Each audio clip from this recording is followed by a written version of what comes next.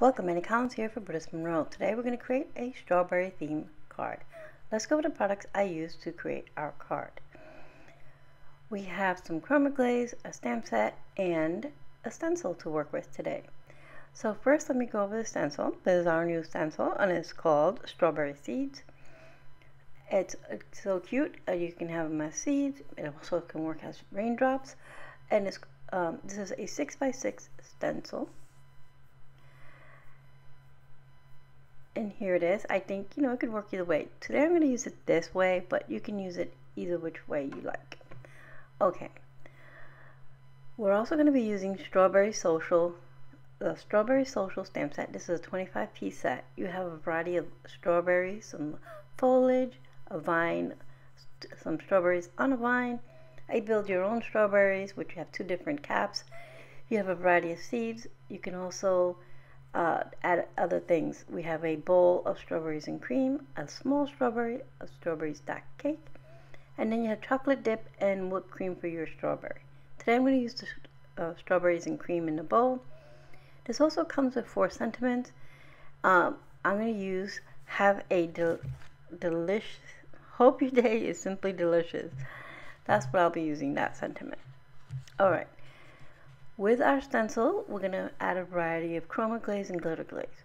For our background, I'm going to use a little bit of Chroma Glaze in Coral, and then Chroma Glaze in Red.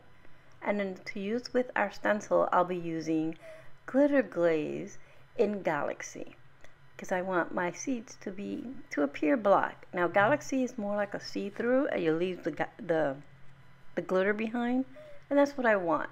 I want it to just be there. Alright, so now that we know what the items we'll be using, let's go over the cardstock. I have a card base from Not Your Mama's Cardstock. For layering, I'm going to bring in some Raven cardstock. And this is all A2 size, so 4 1/4 by 5 1/2. I have another piece of Not Your Mama's Cardstock.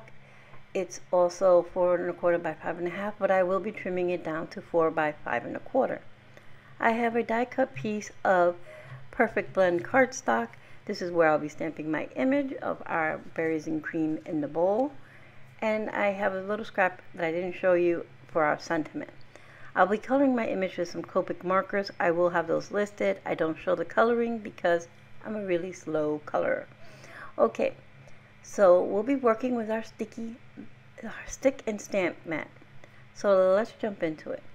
So I put down our panel of Not Your Mama's Cardstock and I stick it onto our stick and stamp mat. I'm going to just apply our Chroma Glaze in the coral and the red first. I want to create a gradient effect, so from light to dark.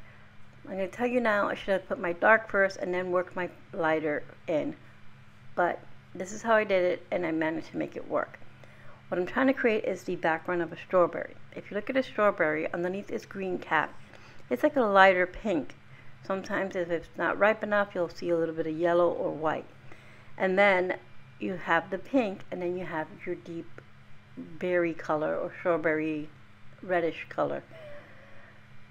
This is what I'm trying to create, but it gets a little messy here, but I managed to work it out. Once I get I apply the coral first and then I try to blend it out, and then I put the red and I try to blend it, and I just basically end up removing most of my coral, which is fine because some of it streaked into my red, and that's what I was hoping to get anyway. So now I'm going to go back in with the coral and I'm going to refix my little top of my strawberry. So I'm going to apply some coral and blend it into the red Chroma Glaze. And I'll do this a few times just till I get it how I want. Remembering not to apply it too thick because then it takes forever to dry. So I apply it and then make sure it's a nice thin coat. Once I have it how I want it, finally, I can remove it from my mat. I'm just blending out this last little piece right here. Okay, so now I'm going to remove a little bit of this excess so I have somewhere to bend our mat. So you bend your mat and your your paper will come off. So my cardstock came off. I'm going to set this off to dry. I'm going to clean my mat because we don't want any of this stuck on here forever. And to clean your mat, you just wipe off any of the excess. I use my craft knife for that. And then I spray it with the stick and stamp mat cleaner and clean it with a paper towel. That's it. Then you set it aside to dry and it will become sticky again once the dampness is gone. Alright, so I'm bringing in my Misty. This is my regular size Misty. And the sentiment I'm going to be using as well as the image. I'm going to remove all the innards here of my Misty, leaving only the black mat. And I'm going to bring in my other stick and stamp mat. I have one that I keep cleaned or cleaner for stamping only. So I'm going to place that into my Misty. I use this mostly when I'm going to stamp on smaller pieces of cardstock or pattern paper or whatever it may be. Alright, so I'm going to place my perfect blend in there in the corner, and then I'm going to place my image right on top, which was the strawberries in the bowl with some cream. I want my sentiment to be about here. Alright, so once I have that there, I'm going to pick up my image. I'm going to use my Raven Detail ink to stamp my image. Now I have the magnets on there. All the magnets are doing is holding down my mat. They're not holding down my paper, as you can see, and my paper is going nowhere because the stick and stamp mat has adhesive on it. It's sticky. It's not really adhesive. I'm not sure what's on it, but it's sticky. And it's sort of like a post-it note, sticky. And it will hold my paper. Alright, so our image is all stamped. And then I realized my sentiment is going to go into too much of my image.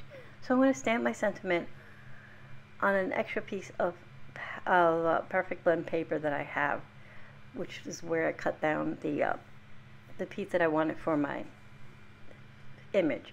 And I'm going to just go ahead and stamp that again with the Raven Detail ink.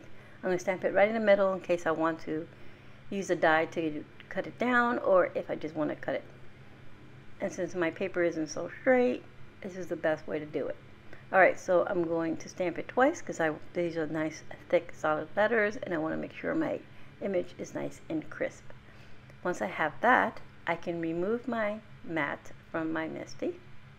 I'll put everything on here back, like the magnets and such, and I'll clean my stamps in a moment. Now I can gently remove my images by curling my mat, and then I can color these. I will color the image, like I said, off screen to save you the hurry up and color that woman moment. Okay, so I'm going to come back, and here we are. Our Chroma Glaze background is all dry, and we're going to place it back on our stick and stamp mat, place our stencil back on, and now we're going to work the Galaxy Glaze through our stencil. So again, this is glitter glaze in Galaxy. It's not Galaxy Glaze. This is glitter glaze in the color Galaxy, and it's black, but it has iridescence to it, so it's really pretty. And I'm going to work this through. Once I have it to how I want it, I'll remove the stencil, and you can see all the little seeds are now there. And then we're going to clean off any of the extra, and there it is. So I'll clean my mat off screen so you don't have to watch me clean it again, but always replace that little plastic cover that comes in all your glazes, glitter, chrome, velveteen. Replace it, it keeps them nice and wet. So here's my image all colored in my sentiment, and now our panel is all dry, so we can start building our card. So here's our panel all dry with our little seeds. I know it's hard to see here because it's kind of a little bit further away, and the camera and everything, you know, the lights get a little strong, but it is really pretty. Alright, so we're going to go ahead and add some Fairly Art glue to this, and I go a little heavy because this is thick cardstock, and then I have that glaze on there, and it has a little bit of warping, not a lot, which is great. And I'm going to go ahead and adhere that to our Raven cardstock. Now I have trimmed down, again, I'll repeat that, I've trimmed down the Chroma Glaze panel down 1/4 of an inch, so it's now 4 by 5.5. It was 4 1/4 by 5.5. So I trimmed it down to 4 by 5 1/4. I'm sorry, math today. I'm not sure what's happening. All right, so I have it all on our base. So I adhered it to our base, and now I'm going to adhere our image.